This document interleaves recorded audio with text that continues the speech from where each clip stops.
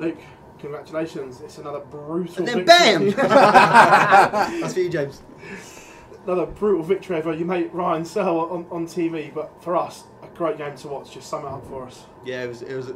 Ryan's he's so underrated. I think he's one of the toughest players to beat. He's up there with the top heavy scorers in the world. So for me, you know, I knew I had a really tough game there. He didn't start off like he can.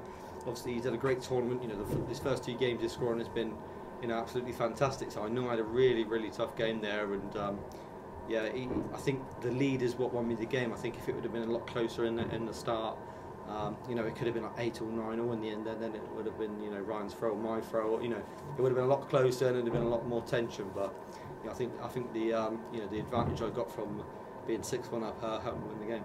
You ever worried when he was coming back at you? Yeah, that's the thing that's changed. I don't ever worry anymore. I think I've had a great couple of months, and you know, if he'd come back at me and won the game, then I'd have shook his hand, and you know, it's just that fairy tale of how well it's gone the last couple of weeks would have, you know, been over. But I'm still riding the wave. I'm still here. I'm still going. I'm still winning. So yeah, I feel, do you know what? It feels like a free run for me because, you know, the last couple of months has, you know, exceeded all expectations. I just dreamt of winning 1 major, so winning 2, and I feel like this is a free run, and I'm probably at my most dangerous now because I feel like, you know, it'd be quite a struggle to win a 3rd, but you know, obviously into the final day, I've got a great chance to do it again. I know you said previously you struggle with energy sometimes, so to come through a long day like this with 2 good performances must please you. Yeah, these are tough days. You know, they do require a lot of energy they take out of you. But I took on from that experience over the European Tour. That has helped me. I think that is one thing that European Tour has gave me, is that experience of being able to cope for the long days. And I've played in so many of them, 10 finals now. So, and then obviously last weekend, you know, that was a long slog as well. So yeah, I think I draw on the experience. As much as I'm a young person, I draw on that experience of, you know, these tough days. And yeah, I think I'm starting to cope better with them than I ever have done. You and Michael setting the standards here so far this weekend, and it looks as if you're on a potential collision course in that final. Do you see it that way? I mean, I hope it goes that way. You know, obviously, I've won. My dream is to beat Michael in the final, because it's regardless who's world number 1. You know, obviously Phil's not here, so I can't play against him in the final. But it's to beat Michael in the final, because you know that would really tickle the taste buds for me. I think that is what I've always wanted to do, is beat the best player in the world at this moment in time. I still regard him as that in a final. So yeah, I think that's something that I would love to do. But of course, he's got 2 tough games tomorrow. I've got 2 tough games tomorrow, and it might not be him, it might not be me, but you know, I'd love to play him in the final because I always play well against him. I'm sure my management would be very happy as well. Oh yeah, I'm that of it as well. Funny you should say that. Obviously, there's a lot of talk about you being the best player in the world at the moment. We asked Michael, did you think he was? And he said, look, you're playing some fantastic darts, but he'd never admit you're the best player in the world because you haven't beaten him. Bit of a carrot then, if you could beat him, then would the changeover happen? Yeah, like I've said, you know, I might be the best player of the last couple of weeks, but he's been the best player of the last. If you say who's been the best player of the last 8 to 10 years, you'd say Michael, wouldn't you? So of course he's not going to say that, but you know, I think he has been one of the best players this year, along with Gezi as well. Us 3 have probably been the most consistent. So, you know, a lot of people forget that he's won the Premier League, he won the World Series finals, so, and a couple of World Series he won. So, he's not done too bad himself this year, has he? I think a lot of people forget the back end of the year, the start of the year, forget all the achievements they've done, and you just focus on what's happened recently. So, yeah, I think he's had a great year as well, and I think this would be a fitting final if we could both make it. Tomorrow, but of course, you know, like I said, we've got a couple of tough games to go yet before we start even thinking about it. Luke, congratulations on 2. And then BAM! Luke, you played twice today and 2 tumbles averages. What is the level of performance you expect from yourself heading into a match now?